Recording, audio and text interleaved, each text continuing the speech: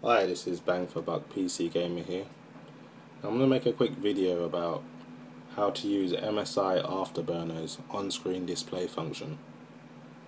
Now the reason I'm making this video is because a lot of people have recently been asking me, hey, what's the software you're using in the top left hand corner to monitor your graphics card statistics? Well, the program's called the MSI Afterburner, and its primary function really is just to overclock your graphics card, but it does have other functions, and I'm going to show you how to use them. Now the first thing you're going to want to do is download the latest MSI Afterburner, or preferably the latest. At the time of making this video, MSI Afterburner 17 is the latest version, so I've got the beta 17. And the first thing you want to do is click Settings and click on the Monitoring tab. Now below you'll see a graph with loads of fields of your graphics card's data, like memory clock, core clock, GPU temperature. These ones are usually enabled by default, but you can add to those fields as well. For example, if you check the tick box, that allows this field to be displayed as well. So now, instead of having GPU temperature, core clock and memory clock, I'll also be displaying GPU usage. I'm also going to display memory usage and of course frame rate. Now just checking these boxes alone isn't enough to actually have it display in your game or whatever application you're using. So what you need to do is click Show in on-screen display, and under the Properties tab it will have in OSD. This will mean that when you load up your game or whatever program you're using, it will have the GPU temperature field in the on-screen display function. Even though you've got these ticked, this is the only one that's gonna be displayed. Really, having these ticked only allows you to view it in a monitoring section of the MSI Afterburner application. For example, if I was to click, as you can see, my GPU temperature is idling at 34 degrees at the moment. If I was to click GPU temperature off, click OK, that disappears and only shows GPU usage, core clock and memory clock. So I want to re-tick that, click OK, and now that comes back, GPU temperature returns. So basically, having those ticked only really matters for the monitoring part of MSI Afterburner, but what we're interested in is how you want it displayed while you're in game. So I usually have GPU temperature, GPU usage, core clock, memory usage and frame rate displayed, because with the videos I make I'm kind of just trying to show people the performance of the graphics card that I'm using. But you can go further and display your CPU temperatures and your CPU usage as well, even your RAM usage for your system as well, which can be handy to people who want to know in real time how hard their processor is working. So yeah, it can do quite a few display functions for you, so it's pretty useful. Now that we have all our selected fields and we've got them all selected to display in OSD, when we launch a game, these will show up, but even then, to a viewer who's watching your video, this wouldn't necessarily make sense. For example, GPU temperature would probably be one of the most clear, because the field name would be called GPU and it would have a Celsius reading, and obviously we know anything with Celsius is to do with heat. But something like GPU usage, which is basically how hard your core of your graphics card's working, would only be displayed in a number from 0 to 100 with a percentage sign at the side of it. To a viewer who's watching your video, no one would actually know what that field meant. So what you need to do is rename your fields so your viewer would understand, or even yourself would understand. So I would generally call GPU usage field, I would call it GPU load, and most people would know that this is the graphics card's core and how much it's actually being used from 0 to 100%. So what you need to do is make sure you tick the box override group name, which allows you to change the name of that field. So for core clock, I will do the same. I would click override group name and change it to core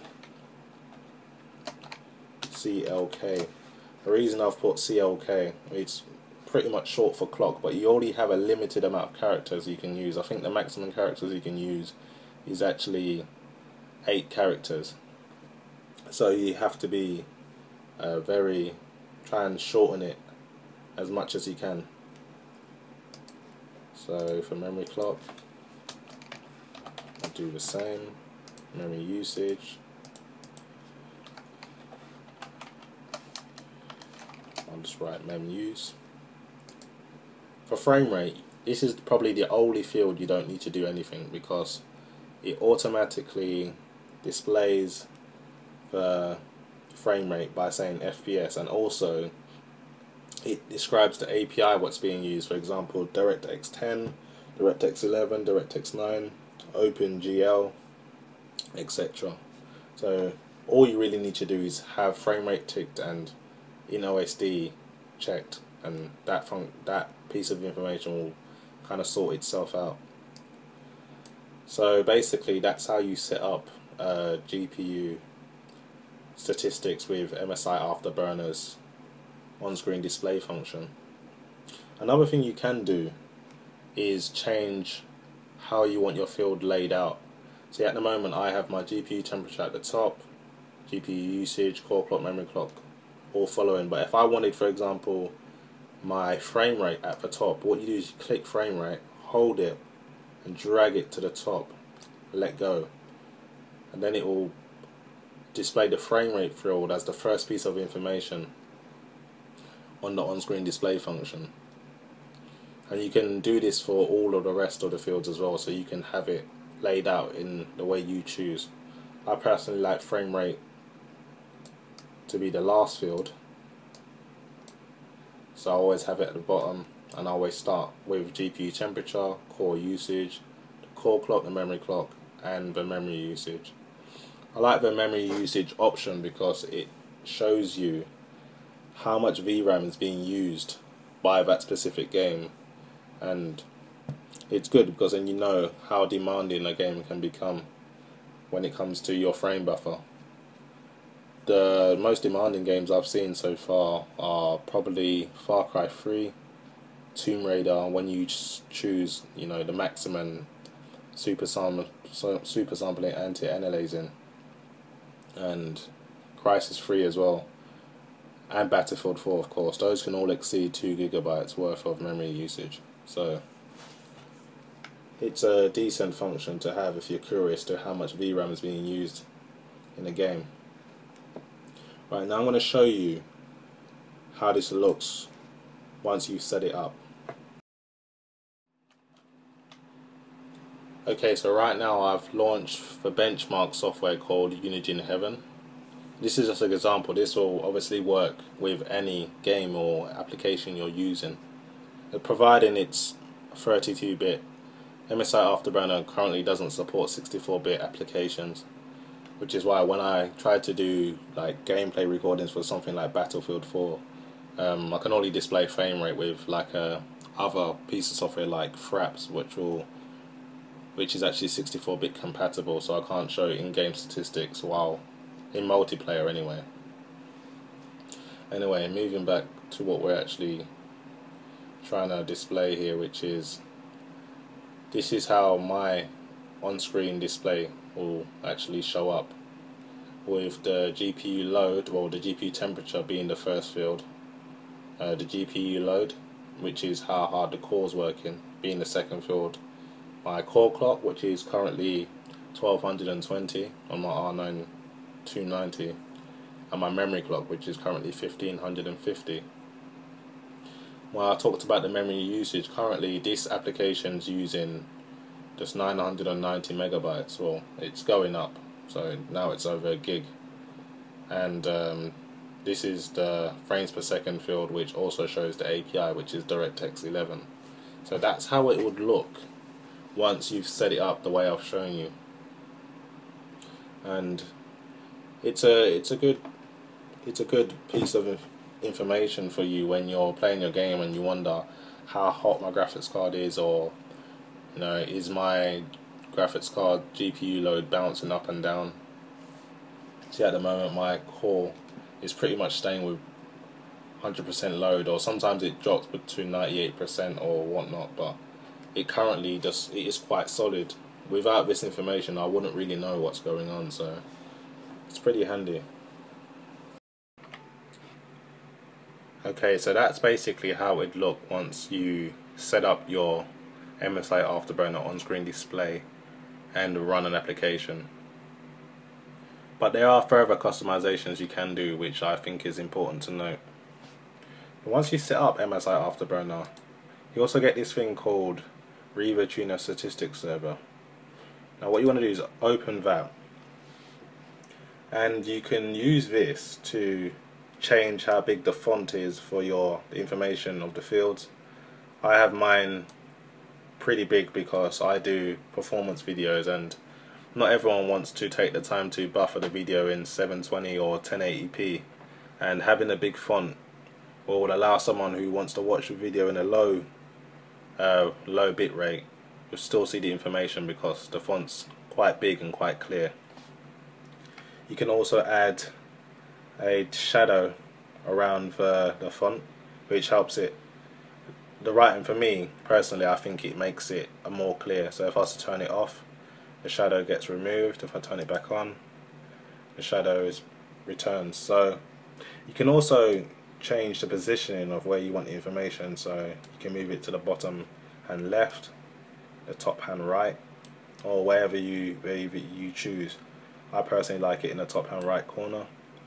You can also change the color of the palette. If purple is not to your taste, you can change it to something more familiar like yellow, which is Frapp's default color, what most people are used to, or you know, any other color of your choosing. All my videos are purple, so I'm gonna just stick with it. I don't really mind. You could also change the outline color as well by clicking this palette. So if I wanted yellow and purple, which would look weird, but you can do that. So you can further customize your display function by going to the Riva Tuner Statistic Server application, which usually runs in your taskbar, and you just click it and you can customize it to your liking. That's basically it for the on-screen display guide. Just going to quickly go over the main important things. In the monitoring tab, make sure all of your chosen fields have in OSD enabled, or it will not show up when you go into your application. Make sure the desired fields also ticked, because if it's not ticked it won't just be displayed either, so make sure that's ticked. And that's pretty much it.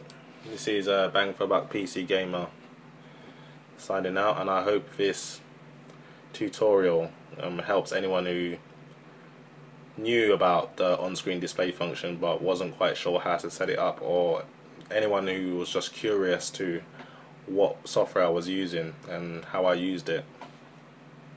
So I hope this has helped, and I hope you enjoyed the video. Thanks for watching.